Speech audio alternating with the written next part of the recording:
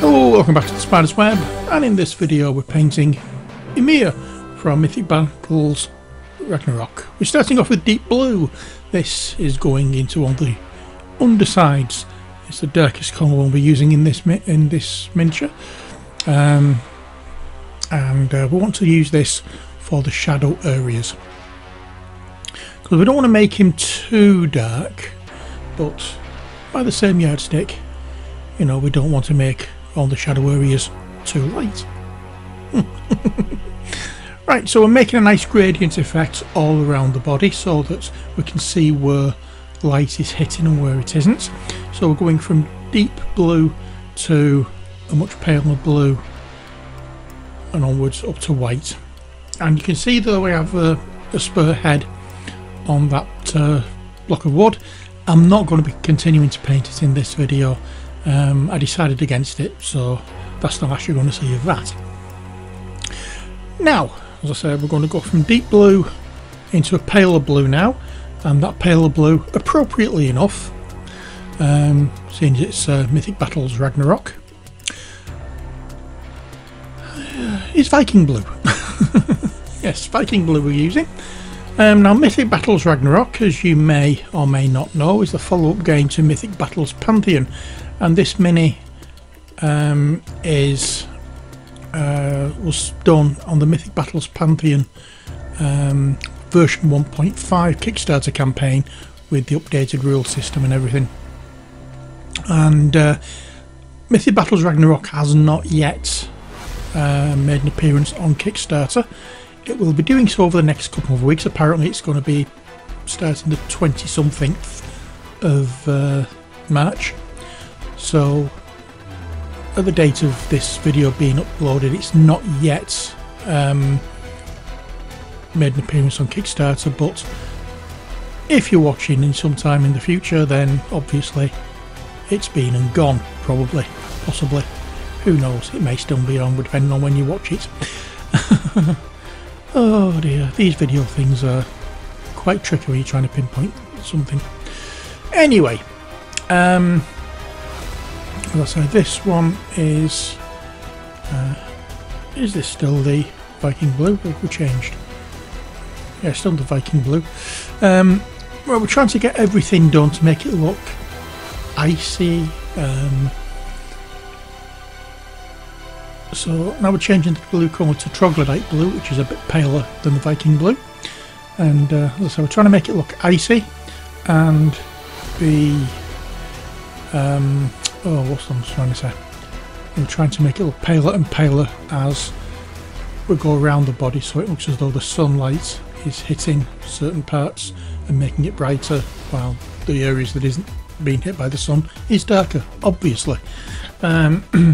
So that's what we're trying to do here. And at this precise moment I noticed some mould lines, so I'm scraping it off with a Stanley knife blade. Simple job on this one, and the problem is it's so angular you miss them unless you look closely. So I'll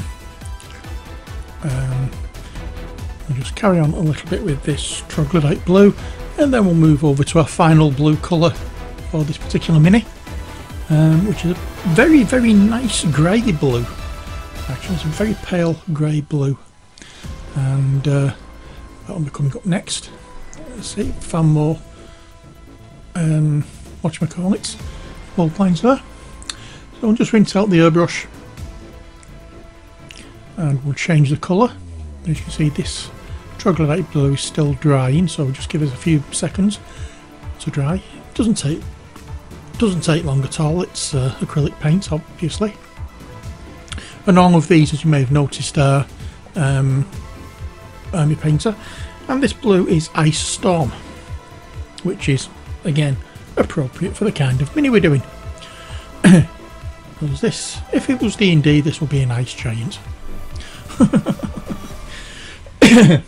So we're trying to cover all the top upper areas of the mini with this to indicate that the sun or whatever light there is actually striking this mini at those points. And so I'll be coming back and doing one further blast with white just to make it even more brighter. But yeah, we're just trying to make it look like a nice, not nice, ice ice giant kind of character. And just in case you don't know who Ymir is, let's say we're going over with the white now. Ymir was a primal being who was born from the venom that dripped from the icy rivers and lived in the grassland void of Ginnungagap. After Ymir was formed from the elemental drops, so too was a Dumbler, a primeval cow, whose milk Ymir fed from. Ymir birthed the male and female from the pits of his arms, and his legs together bore a six-headed being. Now changing a little bit, and we're doing the straps, metal straps around his torso and upper arms and thighs, and we're doing this in rough iron. And this is a very long drawn out job, so I've cut a little bit and just put a little fade in so we do jump, because it is a long and boring process even in high speed like this is. Anyway, as far as Ymir goes, the brother gods Odin, Vili and Ve killed Ymir and created the earth from his flesh, created the oceans from his blood, the mountains from his bones, trees from his hair, the clouds from his brains, and from his skull the heavens, and from his eyebrows the middle realm in which mankind lives, Midgard. Dwarves were given life by the gods from Ymir's flesh and blood, or the earth and sea. So there we are, that is Ymir. He basically the Norse version of Kronos, I think it is. I believe that Kronos was, if I remember rightly, Kronos was the father of Zeus, and Zeus killed him, and the earth became, or the earth grew from the body of Kronos, and basically it's the same, similar storyline kind of thing, because Odin, Vili and Ve are the children of Ymir, if I remember rightly. So yeah, we're very close to finishing the straps. Now I'm also going to do the helmet on his head, and the thing is I've knocked his head off, but I'm just doing the skull cap of the helmet. I'm not doing the horns. I want to leave the horns as being part of Ymir, because I don't like the look of the images I've seen which have the horns painted in the metallic colours, so that's why I'm doing that. So unfortunately I've gone off camera with this because I wasn't paying much attention. Oh well. Now we're getting some pure white, matte white, sorry, and we're also getting another colour as well, which is a sandy colour. I can't quite remember what that one was. Desert sand, I think. And with the desert sand we're going to be doing the teeth and tusks of Ymir, just to give it a little bit of colour difference and a little bit more interest in the head, because we want the head to be the focal point of this, and that's why I'm just going to add a little bit of difference. And after that we're going to go over the whatchamacallit, after we've done that we've gone over the teeth and tusks with white, and we're also going to go over the fingernails here with white as well. And we're also going to add a little bit of white to the tops of some of the bigger bits of ice. Now we're adding a dry brush of white all over the character to bring out the details that have been lost. Because when you look at it, it is quite a very detailed mini, and if you're not careful you can lose the details if you don't add like a dry brush or something to bring out those lovely details, because everywhere on this mini there's texture.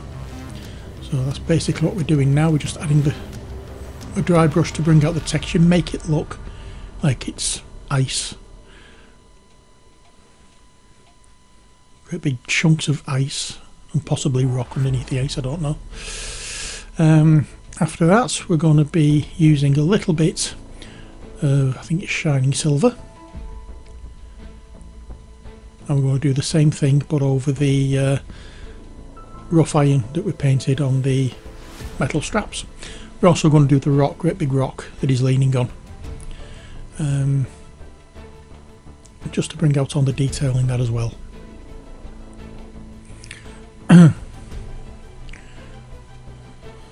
As you can see, it's all looking really icy now. Just touching up some areas of the steel metal straps that I caught with the dry brush.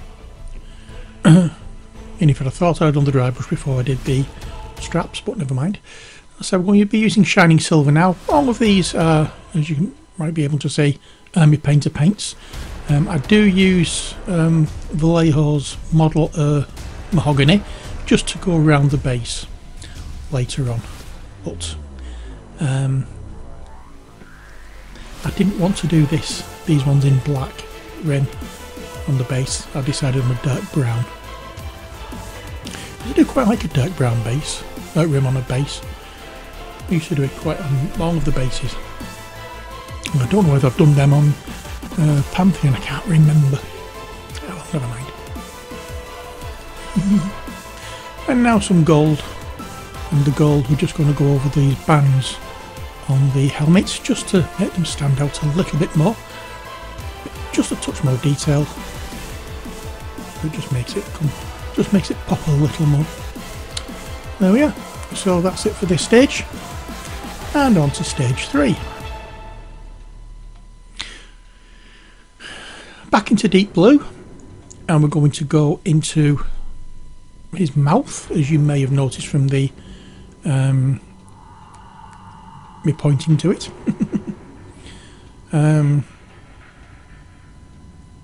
Now it's quite a watery. I've done it as like a thick glaze, shall we say. And now we're taking some pure red and some matte white, and we're mixing those together to get a little bit of a pinky colour. And into that as well, into that pink, we're going to be adding a touch of blue just to take off some of the brightness. And this colour we're going to add to the ridges that are inside the mouth just to give it yet more interest. And one thing I have forgotten to do is the eyes. I totally forgot about the eyes until I got round to doing the voiceover for these videos, so I'm going to have to go back and do that. And all I'm going to do is a glowing effect with a little bit of very pale green. Now I've got some greaseproof paper, I've got a brush, and I've got some super glue. What the hell am I doing with this? Well, I've decided to try and do some long strands of grass. So I'll get some super glue on the greaseproof paper, get the brush, snip some of the bristles off, not quite enough glue there, and stand the brush strands in the super glue. This seemed like a good idea at the time. Unfortunately, it's not the right kind of bristle. I'm not very happy with the bristles, even after trying to trim them down and make them look a little rougher. They were just too upright. Tried a little accelerator, and it worked. It's all stuck together. There's nice clumps there. Give it a little bit of a haircut and see how it looks. The problem is, as I said, I wasn't happy with the type of bristles. You really want the incredibly cheap, crappy, brown coloured artist brushes. You know, the ones you can get for 256 brushes for a tenner. You know, that kind of thing. That's how I'd like to have done it, but again, I wasn't happy with the style of the brush, so I decided to use some winter grass tufts from Ymir Painter, and we'll get some of them on. And I'm not sure whether I should have done this step now or should have done this after I put the snow effect on, which I'm going to be doing shortly. And I should, I think, have painted the all over the top of the base in a brown colour before I put the snow effect on as well, but well, never mind. First time I've done anything like this, so what the heck. So just put some tufts down wherever you want them, and then we'll start doing the snow effects. Now I've made this myself, and that's how it's looking so far. But first of all, we'll get some Vallejo mahogany, and we'll just paint around the base, just so we can see where we're working, because it's all building up, it's all blending in together with it all being similar colours. So I'll put that colour around the base so I've got something to frame. So we'll get a little pot and a stirrer, and we get some Mod Podge. No exact measurements on this, just pour some in.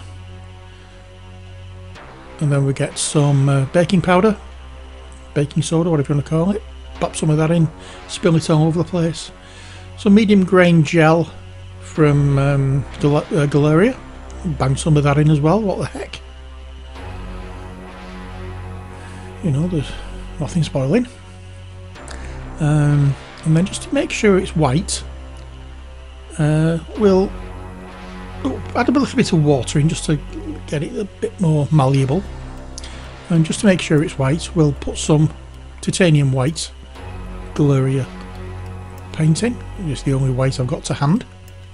And that little stirrer thing isn't doing the job properly, so we'll get a wooden dowel and give it a good mix around. And then we'll start delicately applying this with a trowel all over the top of the base. We don't want to cover the base, but we don't want to cover the grass tufts, which is one of the reasons I'm thinking I should have probably put the grass tufts on after I applied this snow texture and allowed it to dry. Now I have not a clue whether this snow texture is going to be strong enough or will last. As far as I'm concerned, if it dries properly and it's solid enough, I'm happy. If it discolours slightly, I can always go over it with white later on. That isn't a problem. But just in case, because I've got baking soda in there, once I've finished this properly, I'm going to be going over it with a gloss varnish and then with a matte varnish to take the shine off. And that hopefully should protect it from discoloration. So we're going, as I said, all around the base. I'm trying to keep it off the edge of the base, but it's not terribly easy thing to do with this little spreader thing I'm using. So when I get it around the edge, I just wipe it off with my finger. Now, considering the big beastie is striding through the snow, there's obviously going to be some snow on his feet, and so I'm just going to splatter his feet with some. That's why I've not actually painted his toenails white yet. I'm also going to splatter it all over the rock as well, just to make it look as though it is actually snow that is falling, not just freshly fallen. I'm trying to get it to look as though it is like he is walking through the snow, as well as walking through the snow it is actually snowing. So I'm actually adding snow to everything. I'm adding it to his back, the rock that he's leaning on, everywhere. I'm going to be attaching some snow. I may even add some more once it's dried. I'll do that off camera. You never know. Anyway, we're getting very close to the end of this video, and I hope you've enjoyed it. As I say, this is a preview mini from Mythic Battles Ragnarok, which will be coming out on Kickstarter later on in March 2021. But for now, as always, stay safe and take care, God bless, and bye for now.